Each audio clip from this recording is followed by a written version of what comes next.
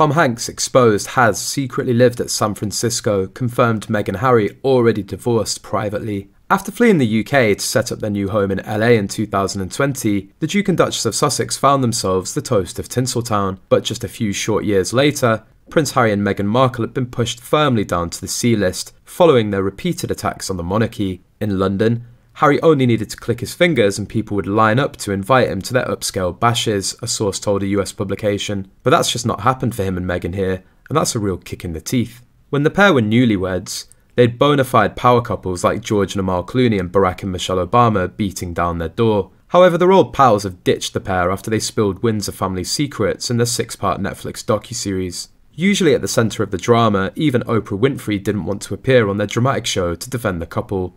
And according to reports, stars including Tom Hanks, Julia Roberts, Jennifer Aniston and even Brad Pitt are choosing not to get too friendly with the Sussexes. The big A-listers are seeing the Sussexes as reality TV type fodder now. Nowhere was their fall from grace more evident than when Meghan tried to line up a star-studded guest list for her Archetypes podcast series. While Meghan was desperate to discuss being labelled a bimbo with Legally Blonde star Reese Witherspoon, the actress put her friendship with the Princess of Wales first and apparently refused to appear. The former Suits star also upset Lucy Liu by labelling her a dragon lady in Kill Bill and saying her character helped to portray negative stereotypes against Asian women. Kill Bill features 3 other female professional killers in addition to Ishii. Why not call Uma Thurman, Vivica A. Fox or Daryl Hannah a dragon lady? Meghan even embarrassed Mariah Carey on the podcast by refusing to accept the singer's compliment that she was a diva, when they were supposed to be celebrating the word. Recently, Prince Harry made a surprise appearance in San Francisco on Wednesday evening. People here revealed that Harry secretly rented a house in San Francisco without Meghan, and the divorce rumours proved to be true. In other news, Prince Harry has reportedly gone against his wife Meghan Markle in a bid to secure a relationship with Prince William. Inside sources close to Closer magazine brought this admission to light. They started by revealing that Prince William and Kate Middleton currently have a long-standing pact with Prince Harry that aims to heal their rift, but Meghan Markle seems displeased.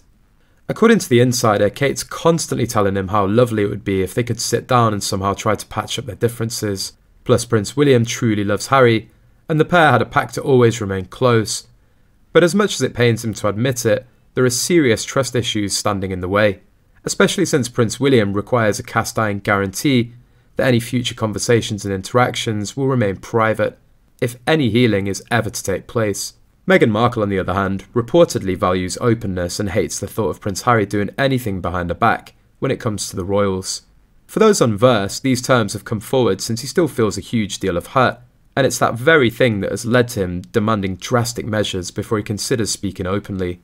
At the end of the day, William wants to clear the air with Harry and is willing to talk to him, but it's been burned too many times at this point to trust that what he says in confidence will stay between them instead of being broadcast in a documentary, a memoir, or leaked by those close to Meghan and Harry. Due to this, he wants him to sign an agreement that their conversations remain private.